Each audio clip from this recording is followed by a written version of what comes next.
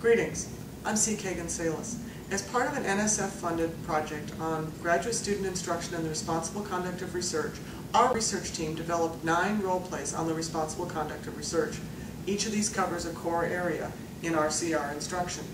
The video you're about to see portrays 2 graduate students going through a role play on the topic of data management. Although this particular role play is scripted, it's representative of the kinds of events that unfold when you provide students with the role play materials. Those who are interested in using the role plays to teach RCR topics should find the video helpful in seeing how this method of instruction works and how the role plays unfold.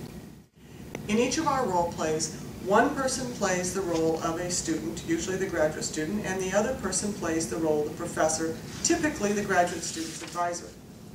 Before starting the role play, both participants are given character information, background information on the nature of the problem from their character's perspective. In the scenario you're about to watch, the professor has asked the student to come in to see her. She's very frustrated by what seems to her to be a lack of effort on the part of the student completing a fairly simple task.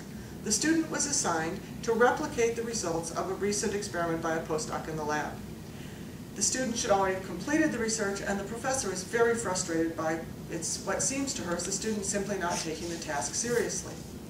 The student, on the other hand, is very concerned and frustrated because he's been working very hard on the replication and he's simply not getting the results that the postdoc reported. He's beginning to be concerned and have some suspicions that perhaps the postdoc's results were fabricated. He's not sure how to raise these concerns with the professor, and he's nervous about the meeting as well. During the role play, you'll see these 2 individuals attempting to resolve this problem where they have each incomplete information and quite different perspectives on the problem. We hope you find these role play scenarios helpful in conducting responsible conduct of research instruction, and we hope that you and your students enjoy them. Thank you. Physiological psychology, your techniques and bioscience. Okay, you guys, you can go ahead and start playing your roles. Hey, come on in. Thanks, yeah. So you wanted to see me about some experiments I've been doing. Yeah, I'm just kind of curious why it's taking so long to reproduce the results, and I want to know what's going on. Yeah, nothing's working. I've been trying, and I've recorded everything. You can look at my notebooks, but it hasn't worked out. You know, I need you to understand that I really need you to make this a priority. I know you have a lot of other work to do. I'm sure a lot of it is more glamorous or more fun, but this really needs to be something that you focus on. I mean, honestly, this is just as important in your training as everything else that you're doing. And I realize that, and I've been working really hard on this. I've put in the late nights, and I've checked all my work, and I've double-checked my work, and I just can't see what's wrong with it. So you have done this more than once? Yep.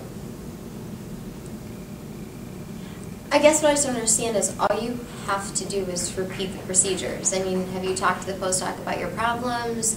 I'm sure she could look over the work that you've done and, you know, help you figure out where those problems are.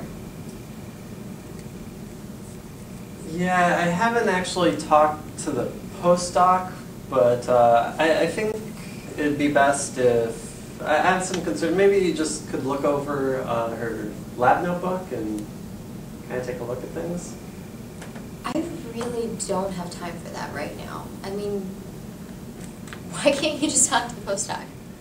You know, I feel a little uncomfortable doing so because I was looking through the records of when we ordered supplies, and I don't think we had some of the supplies on hand when the postdoc was doing this work. Like the record said that they were a couple years old the last time they were ordered. So. But I mean, that must be an error. Yeah, see, I thought so at first too. But then I looked into it even more, and when she was running the experiments, the equipment she said she was using wasn't even working.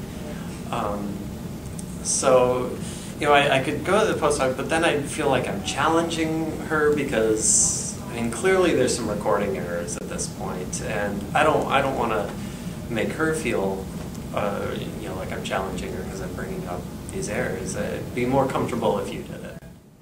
So you're basically saying that you think that she lied about doing the work, which I can't see that being the case. Yeah, and I really hope I'm wrong, and I don't want to accuse the postdoc. I don't want to say that she's lying. It could be just recording errors, and that's why I want you to take a look at. You can take a look at my notebook and her notebook and try to figure out from there.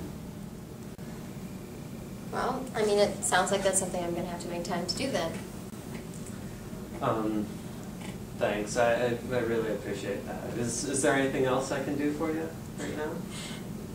It sounds like you're pretty stressed right now, so why don't you just take a couple days away from the lab, and why don't we set up a time to meet later in the week? We can go through the notebooks, I can, you know, see what's going on, and maybe we can try to get this back on track a bit. That sounds great. I've been just so frustrated trying to get this to work, and it's just really stressed me out, so that would be great. Okay, well why don't we look through everything at the end of this week, take a couple days away, try to figure out what's going on, and we can figure that out. Sounds great, thanks. I think we're done.